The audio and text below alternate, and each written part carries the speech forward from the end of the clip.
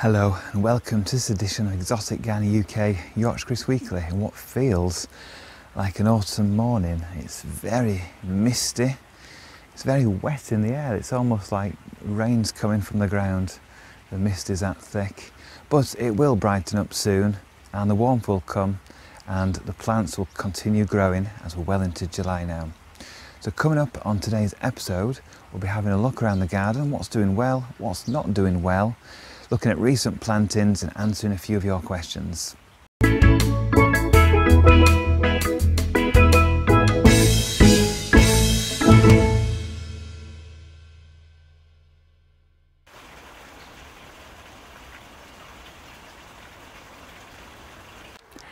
Last week we talked about planting our most tender plants out, including houseplants and also Caladiums, and here's a few that I have planted out along with some Colocasias. So we've got a nice dark Colocasia here next to Plentanthus and also this Irisine as well. And we've got a wonderful Caladium here. It doesn't look brilliant at the moment, I've got to split it up, but that'll right itself soon. These wonderful leaves. And we've got another Colocasia over here. This is El Peo, which will bulk up again pretty swiftly. And here we have another Caladium that's flowering now, which is quite an interesting scent if you get your nose in there. Now I've been asked about gingers and hedychiums and how they grow in the garden, and this year it's been really slow because we had such a cold spring, and gingers always come up late anyway. You often don't see them until June. But the most reliable ginger I've found out of all the ones I've grown over the years is this one.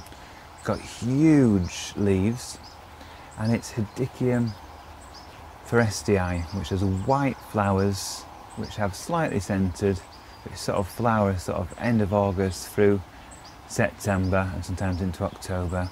And it grows at least 1.5 metres, normally sort of up to 2 metres or higher. And it clumps up readily and you can split and divide it and move it around your garden. So this clump here is one clump, but I've got about 5 or 6 around the garden from a little plant that I got about a decade ago. Because a lot of gingers, they take a while to get going when you split them, but this one just seems to thrive and just push up new stalks and new leaves and flowers pretty quickly. And it always looks healthy, it doesn't get attacked by any bugs. And it just grows well in sort of part shade, sort of into sun as well. And I've grown it, like I said, 6-7 plants right around the garden, and always a nice reliable performer.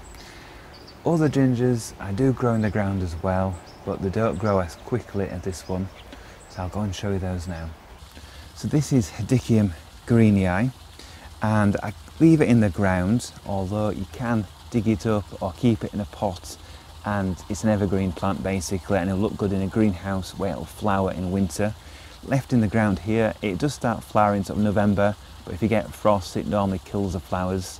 But if you do keep it indoors in winter, after the flowers are finished, you'll find bulbils and new plants will actually grow off where the flowers were. They can be propagated that way, or they can be propagated by division. But as you can see, because it's a slow start this year, 40 centimetres tall at the moment, it will get to at least double that height by the end of the season, but much slower than forestii that I've just shown you. But this is wonderful because it's got absolutely amazing red underside to the leaves and the stems, and like I said, the wonderful orange flowers much later in the year. And I do also grow Hedychium tara, which has huge flowers later in the season. But it's such a slow starter, and again because it's been a slow start this year, we're into July now, and look, you can see one stem barely visible in the middle.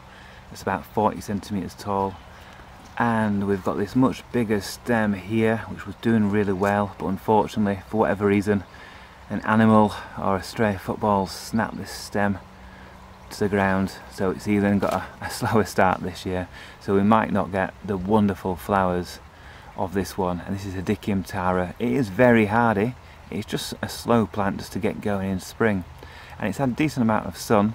But obviously now I've started filming this before 7 AM in the morning, so it's pretty cool and the sun's not come round yet.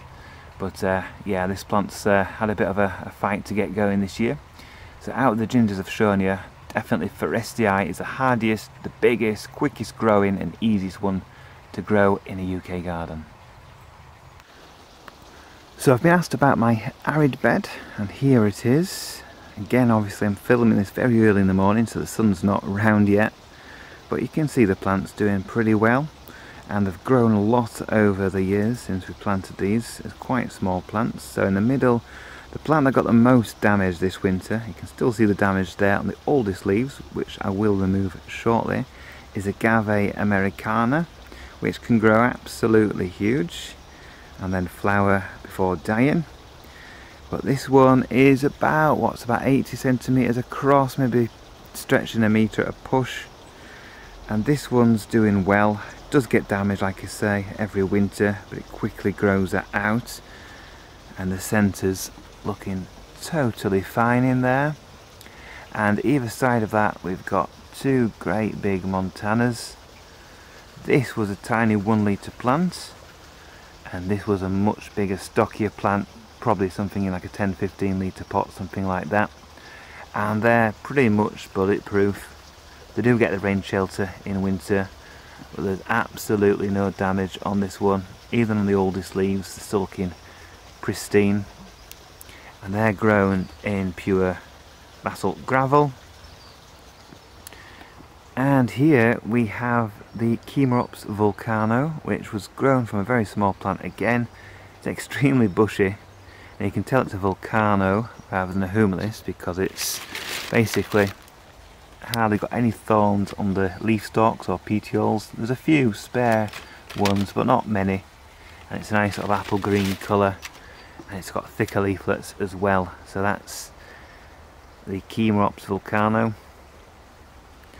And here's one which was a trial, which has grown really well, and it's not, rarely gets marked, and this is Agave Lefantha.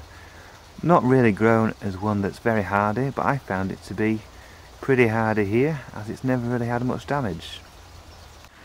And then finally, the taller plants in the main arid bed are the Yucca Ristrata, which we have here. And we have another one which I thought was Ristrata, which died back a long time ago, and these pups arrived and starting growing their own sort of heads now. But this might be Lineafolia or Linearis rather than Ristrata, because it's got narrower leaves. So we'll see how that develops. And we've got the Mexican fan palm, the blue fan palm, which is Brea amata, with stunning steely blue silver leaves. And if we go into the centre just to see how it's growing, we can see, if the light allows, you can see lots of new growth in there as well. That's a wonderful, very interesting looking palm that grows well if it's got free draining soil, but watered well in summer, then it'll grow well. And then in winter, as long as we don't get a really bad winter, it pulls through and looks pretty good all year round. So that's the main arid bed. I will go through all my plants in a future video when we do a full garden walkthrough. But for now, thanks for watching this arid bed video.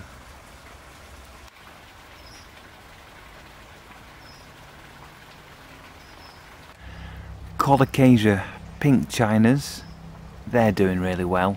These are left in the ground all winter, and as you can see, this lot is looking pretty nice in the morning dew.